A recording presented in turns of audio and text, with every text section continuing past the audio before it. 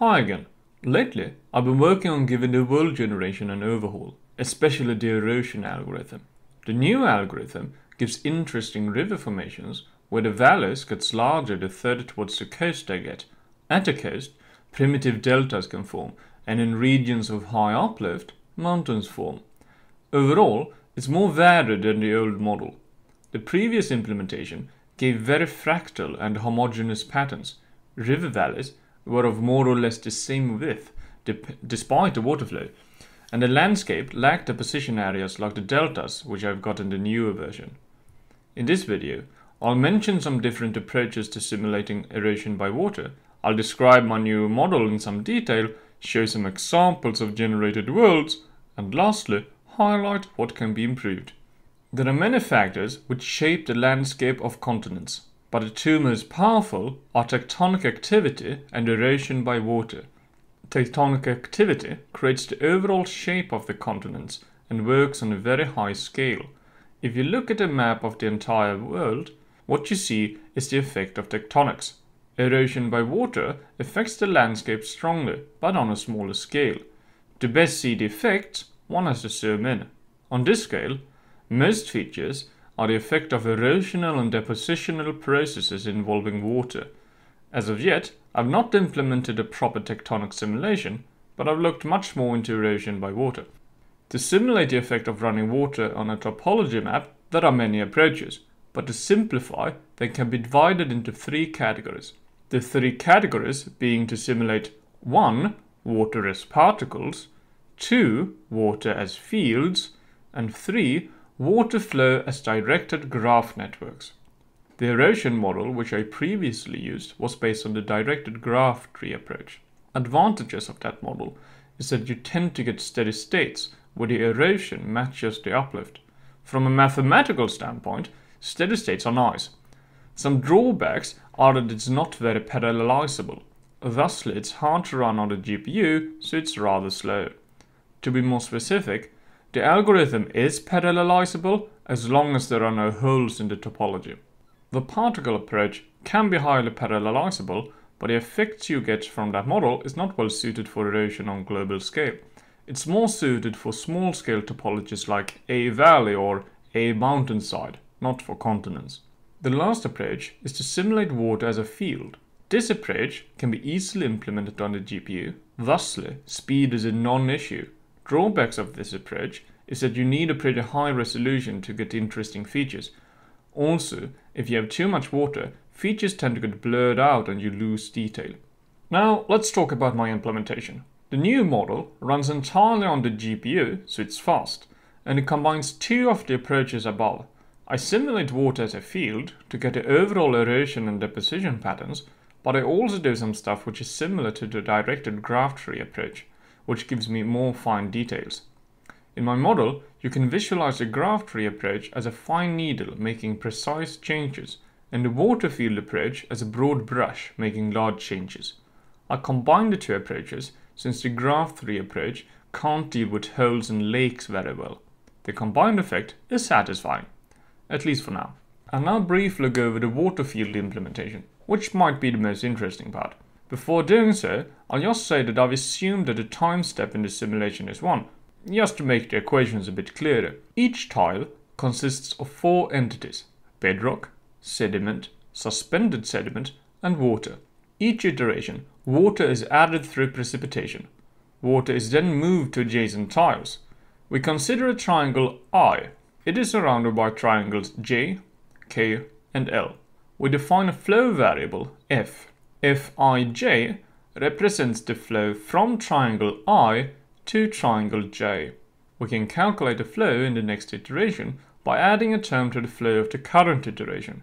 Term contains a parameter Kf, which is the flow speed, and delta H, which is the difference in total elevation between tile I and J. We use a max function to not allow negative flows. We do the same for each direction and now need to scale the flow values. If scaling is not done, more water can flow out from a tile than there is water in the tile. After scaling is performed and flow has been calculated for each tile, we can update the water values. We do this by simply adding the incoming flow and removing the outgoing flow. At this stage, we calculate the water speed, Q. In this case, I've chosen to define water speed as the average between incoming and outgoing water. We also need a slope S, which we calculate using the maximum of the height differences. With the water speed and slope, we can now define a carrier capacity. Carrier capacity in this case is defined as the amount of sediment which can be suspended in water. Typically, the stream power equation is used for this purpose. The stream power P is a function of water flow Q and slope S. M and N are numerical parameters. I've chosen M to be 0.5 and N to be 1. With the inclusion of an additional scale parameter Kc, the equation for carrier capacity becomes this. The larger the Kc parameter, the more sediment can be carried by water, which in a sense increases erosion. We now come to the stage where we can do the actual erosion. Consider these three entities. The arrows here indicate different processes which may occur. Erosion transforms bedrock into suspended sediment. Deposition turns suspended sediment into normal sediment, and dissolution turns sediment into suspended sediment. To decide which of these processes to apply, we compare the amount of suspended sediment to the carrier capacity. If the amount of suspended sediment is larger than the carrier capacity, we deposit some sediment. If on the other hand, the amount of suspended sediment is lower than the carrier capacity, we dissolve and possibly erode. Erosion is done only when there isn't enough sediment to saturate the water. Areas of high slope and high water speed will erode the land, whilst areas close to the ocean where slopes are typically low tend to be dominated by deposition. After the erosion deposition event, suspended sediment is moved in a similar way to how water is moved. Lastly, I destroy any water which reaches the ocean level. The reason for doing this is that I want a constant ocean level. If you skip the ocean destruction step, any water flowing into the ocean will raise the ocean elevation, which might be interesting in another scenario. If one were to allow dynamic ocean levels, evaporation should be included. Now that the main features of the model has been explained, let's look at some results. The initial noise of the world makes the water form into large pools. These pools slowly fills up and spills over. As they spill over, the flood water erodes the wall of the pools, emptying them even further. As the water flows towards the ocean, it carries sediment with it, which is deposited at the shore, creating new landmass. Mountains and highland can also be seen being formed due to tectonic uplift. One feature, which I'm very satisfied with, is that river valleys tend to get wider the closer to the ocean they get. They start 1 pixel wide up in the mountains and in other places of origin, and gradually grow wider. It can also be seen that deltas are formed where some rivers enter the oceans. Due to the low resolution, the deltas don't look that impressive, but the overall shape is there. We can compare some real-world deltas on the right and some deltas in my program on the left. Some real-world deltas would be the Nile draining into the Mediterranean Sea, the Mississippi draining into the Mexican Gulf, and the Amazon draining into the Atlantic. From a gameplay perspective, these would be highly fertile lands where early civilizations would likely form settlements. In my opinion, at least, this new model gives much more varied and interesting maps. One large negative of the model, though, is the tectonic uplift. At the moment, I just use some Perle noise to create an uplift map. This isn't very realistic. In the real world, fault lines seldom form in the middle of continents like this, so the tectonic simulation is definitely something which can be improved.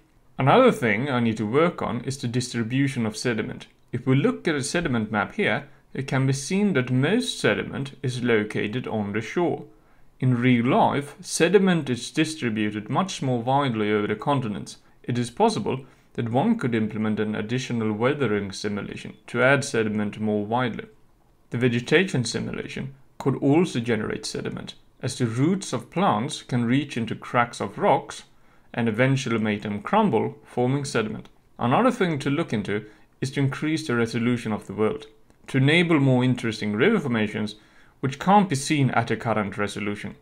In the next devlog, it's possible that I'll try to implement one of the improvements mentioned. It's also possible that I might start adding some basic gameplay mechanics. Since it's summer, the work isn't going very fast, so the next video will be sometime in August. With this, I'd like to end this devlog. As always, the project can be found on itch.io, where a free copy of the game, at its current stage, can be downloaded. Thanks for watching.